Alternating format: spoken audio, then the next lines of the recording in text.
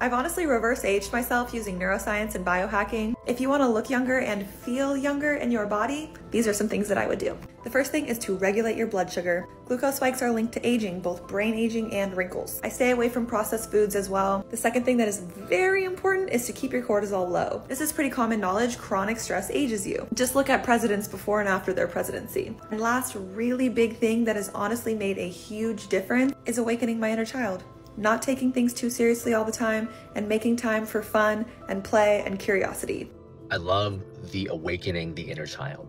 The inner child, who we are. If I look at my 4.5-year-old daughter playing and discovering life and interacting with life, this is who we are. This is our authentic selves. And if we could tap into the energy of who we naturally are, our authentic selves, we are not giving ourselves the signals of danger.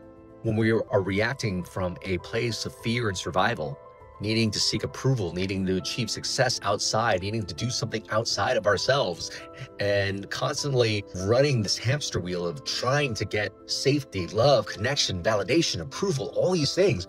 Those are the things that drive stress, and those are the things that drive aging. So she's a young one, but definitely has wisdom in her years.